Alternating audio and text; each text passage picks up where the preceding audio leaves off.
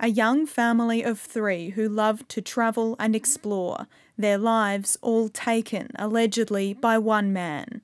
The 7-year-old boy's taekwondo instructor Kwong Kyung-yu, who calls himself Master Lion. We've just lost 3 people from one family who've been had their lives taken away, and what we allege is a murder.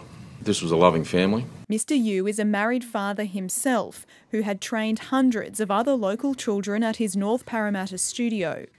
It was inside that studio where police say he strangled a 41-year-old mother and her son on Monday evening. Police will allege he left their bodies inside and drove the woman's car to their family home in Balcombe Hills, where he stabbed her 39-year-old husband to death. Detectives are still trying to find a motive. We're still establishing what other connections or what other relationships may have been.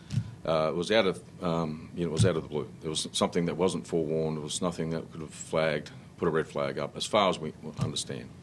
Police say Mr. Yu walked into Westmead Hospital late on Monday night with serious stab wounds to his arms, chest and stomach, claiming he'd been attacked in a supermarket car park in North Parramatta.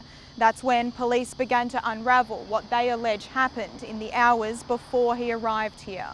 They discovered the 3 bodies on Tuesday. The couple was originally from South Korea.